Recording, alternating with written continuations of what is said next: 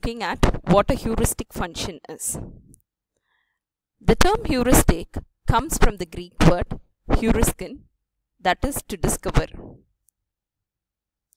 To solve many hard problems, it is not necessary or it is not possible to find the most optimum solution, the most correct solution.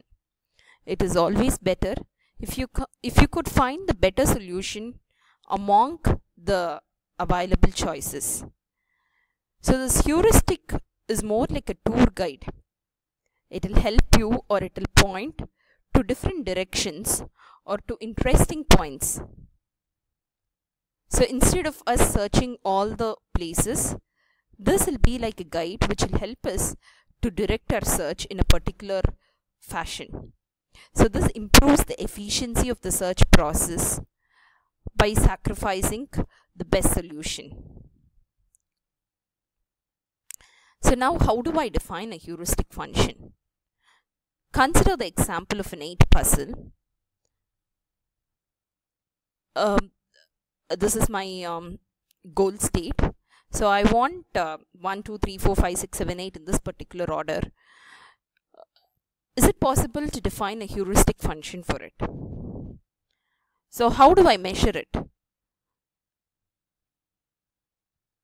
Yes, what we could do is the number of misplaced tiles in each of the misplaced tiles in the cube can be taken as an example.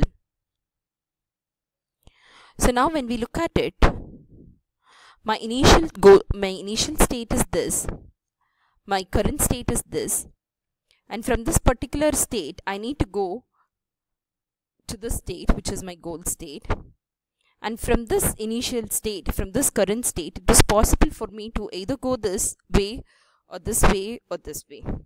So I can either move 6 towards the right, 5 towards the left, or 8 down.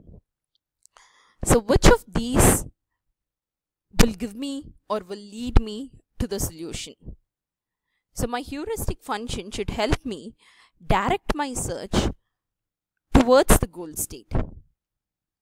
To find which of these is a possible legal move, or which of these is the most optimum among these three, we can define the heuristic function as the number of tiles in the correct position.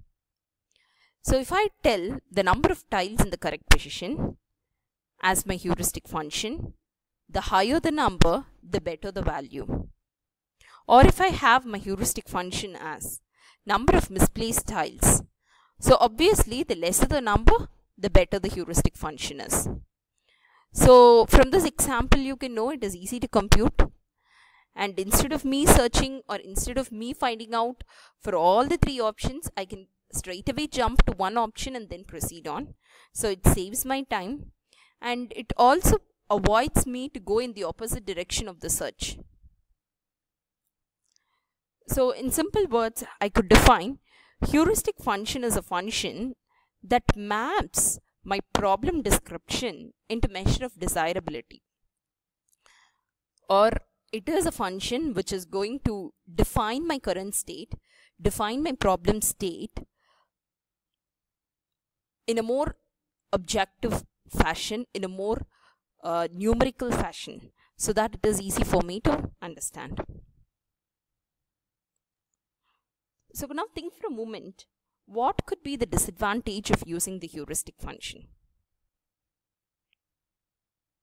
Yes, it is not an exhaustive search function. So we might miss on the best possible solution available.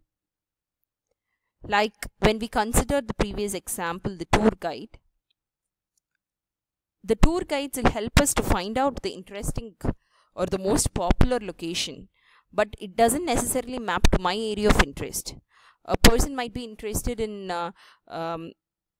exploring or adventuring few things which might not be covered in the tour map. So this could be a possible disadvantage. And the heuristic function can either be a simple function or it can be a complex function. We'll move on to another example of how we can define a heuristic function. So when you consider traveling salesmen, what would be the heuristic function? Yes, the distance traveled from my current state, to the destination. The lesser the value, the better the heuristic function is, right? So it's possible for me to define it in a number. Whereas consider a very subjective question. Why has inflation increased?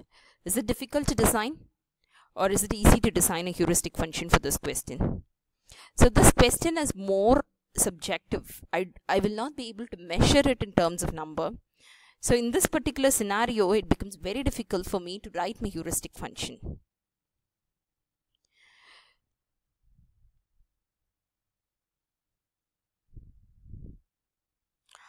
Yes.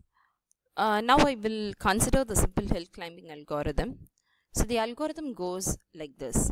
Evaluate the initial state.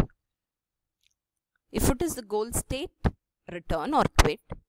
If it is not the goal state, I will be applying the possible operators to my current state. That is, I will be evaluating the possible legal moves from my current state. And for any of the possible, randomly taken any of the possible legal state, I apply the heuristic function. If it is better than my current state, I make a move. If it is not better than the current state, it continues in the loop to find another possibility. So here is an example of 8 puzzle problem. So when you look at this example, the number of misplaced tiles are taken as the heuristic value. So lesser the value, better the heuristic function is. So obviously lesser the value, I will move forward. If my value is greater, I will have to stop. So consider the first scenario. My h of n is 6. So from this particular state, there are 2 possible moves. One, I can move 7 to the state. The other, I can move 8 down. So for each of the possible state, we are calculating the h of n value, that is the heuristic value. So the first scenario, the heuristic value is 7. And for the second scenario, the heuristic value is 5. As we already mentioned, that in this particular example, lesser the heuristic value, it is the better function, because we are calculating it for the number of misplaced tiles. So we have 5 here. So obviously from my current state, I'll be moving to this state. And from this state, I have 2 possible moves. One, I can move 5 to my right hand side. The other one, I could move 3 down. And for both the cases, my heuristic function is 6, which is not a better value when compared to my previous state.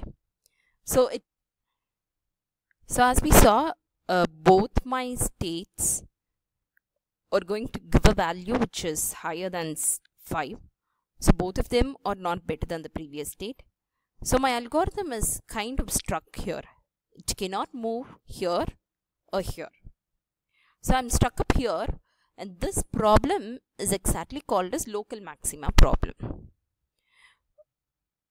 So this local maxima is a scenario where I'm not reaching the goal state, but my algorithm is stuck up somewhere in the middle.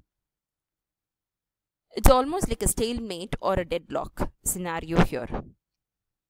So there are various variations of my hill climbing algorithm to handle the local maximum problem, which we will be looking at in further videos.